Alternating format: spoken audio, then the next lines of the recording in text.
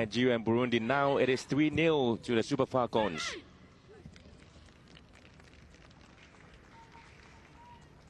That was a good score for the Super Falcons of Nigeria. 5 minutes, 3 goals. Huh. Well, surprised there. It's strapped on the ankle there. Super Sinway.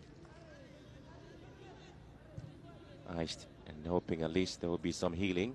Kgatlana also using her upper body strength to bully her way up front.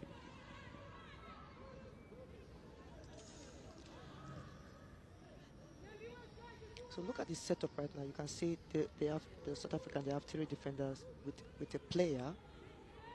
I don't think they're that dangerous for them to like leave 3 players at the back. If they want to score, they just have to go keep attacking this team. Again, Kgatlana was trying to weave her way through. Mochoho just stopping her. Thembi has always been good. Kgatlana keeping possession for South Africa. Now they have a lot of space right in front of them around the 18-yard box of Botswana. Kitebe calming things down. Kanya again struggling in a new position. Of course, also talking about how the Mares haven't really been able to come out as they expected, being pretty much defensive in their setup or their build-up here. And they would again lose possession. Tanda.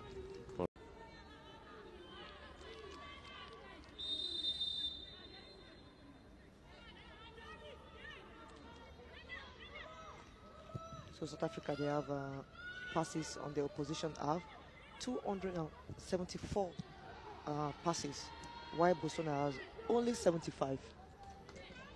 That's to tell you the big difference in this team. Actually, the big difference is that South Africa may have a chance, a point-blank save there, but eventually the ball has been hit into the back of the net, and Majiya, the substitute, puts South Africa ahead here. It was a save that was getting prodded for Nthabiseng, but the rebound and the recovery from South Africa meant that a substitute was given a chance to play a part in the game there.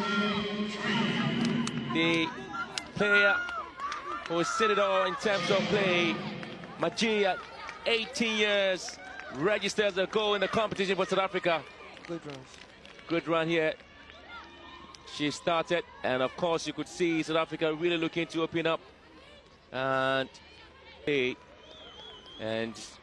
Kgaale hit it first. It was saved by Nthabiseng, and Majiya just connecting.